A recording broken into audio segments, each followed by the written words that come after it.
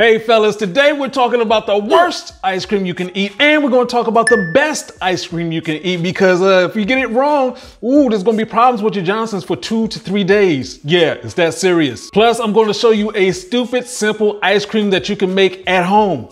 Very few ingredients. And this is because I used to be a true ice cream fiend. My grandmother came by one day when I was a kid and she made homemade ice cream. And I was like, you can make it at home?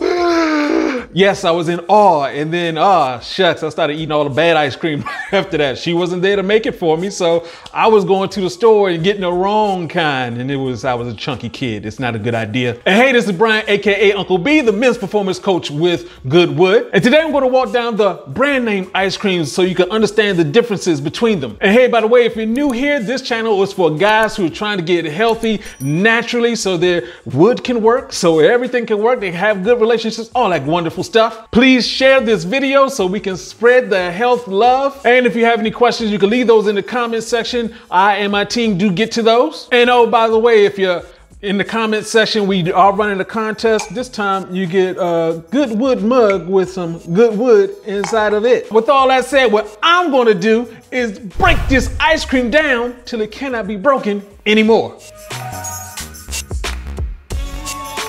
All right, let's get started with Ben & Jerry's ice cream. All right, when it comes to its ingredients, yeah, it's got cream, liquid sugar, skim milk, brown sugar, soybean oil, and tapioca flour, which is just a filler. And if this sounds like a sugar bomb, it's because it is. It has 147 grams of carbs and between 35 to 40 teaspoons of sugar. And just in case you're wondering, this is what that looks like.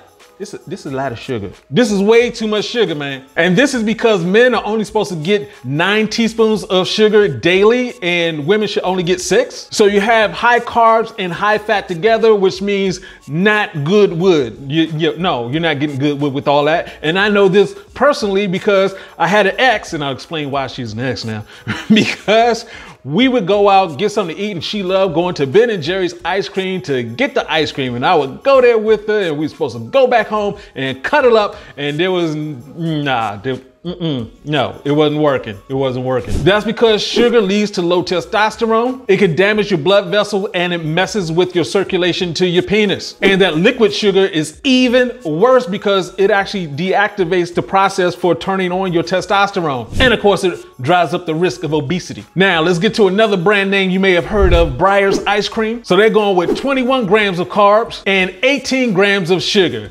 Well, the problem is, you get those pints and everything. Yeah, there's 4 servings in there. So there's actually 84 grams of carbs. And also, as far as the ingredients, we got high fructose corn syrup and seed oil. This is a problem. Even an NIH study on high fructose corn syrups induces metabolic dysregulation. That doesn't sound good at all. So this combination of high fructose corn syrup, which you've probably heard is not good for you because it's not, and then you're adding in seed oils in there, which is not good for you because it's not. So we're talking about something that's slightly better than the Ben & Jerry's, but that's just, you're just choosing between 2 bad options. So let's go to Breyer's low carb. We're talking about that Carb Smart. This uses maltitol syrup, which is just a fancy way of saying sugar in a different form. Now, the problem here, we got soluble corn fiber and sucralose. These are 2 basically synthetic fibers, and your gut does not like synthetic fibers. That has been shown in an NIH study talking about the effects of sweeteners on the gut microbiota. So this is better than the regular Breyer's, but this is still, not really. It's better to stick with something that's plain, that doesn't have a whole bunch of these different weird ingredients. Now let's talk about the one that comes the closest to what you actually want, and that's the Haagen-Dazs ice cream. It would be the most expensive one, of course. We're talking about cream, skim milk, egg yolk,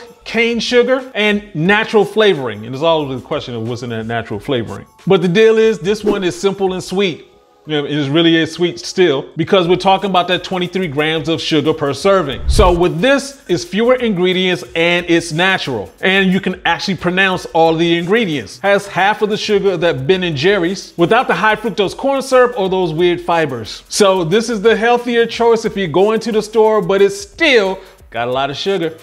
It's ice cream. But you can do something that's make it at home. And this recipe is very simple, very few ingredients.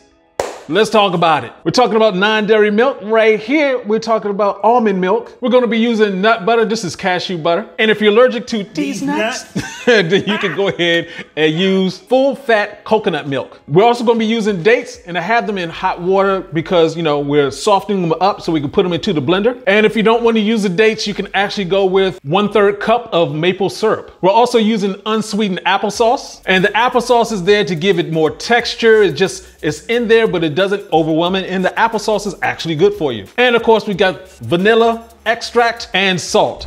If you're looking for the ingredients and everything, we have it down there in the list. You can also go to givegoodwood.com, go to our blog session, check out the blog there with that recipe and a bunch of other information. So what we're going to do is add all of those ingredients together inside the blender and simply take it and transfer it to a freezer safe container. Put it in that freezer for 2, maybe 3 hours. And when you're ready to eat, just give it a couple of minutes to thaw out, and there you go.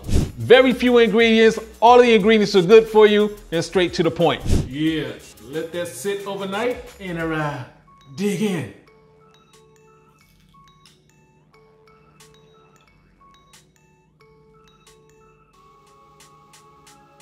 Ooh, addictive. This here is addictive. So guys, the thing to remember is that you need to read the labels. It doesn't matter if they're saying that it's carb smart or it's keto or anything like that. Fewer ingredients, all natural, that's what you need to look for. And of course, the best way to go is to make it yourself, because that way you know exactly what the ingredients are. Try these recipes, let me know how it goes, and comment down in the comment section. And hey, this is Uncle B saying, get your game up and go hard. Peace out.